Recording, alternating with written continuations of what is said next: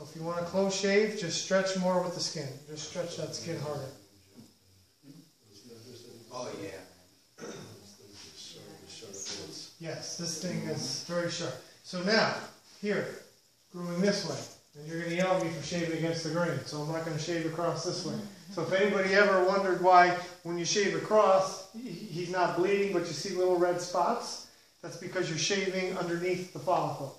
And then a little bit of blood pools right in that one spot. You didn't necessarily cut them, but you're going against the grain.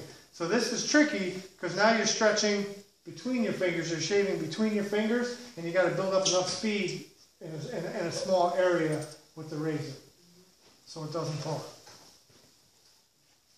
without bouncing the razor. So there's no drag. You don't feel any drag or pull? No. Okay. Good.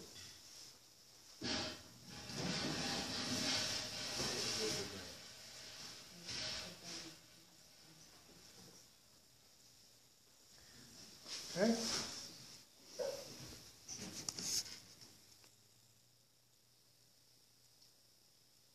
Now usually in the middle over the Adam's apple, what happens is the corners grow up, the center grows down, and the other corner grows up. So we have to be very aware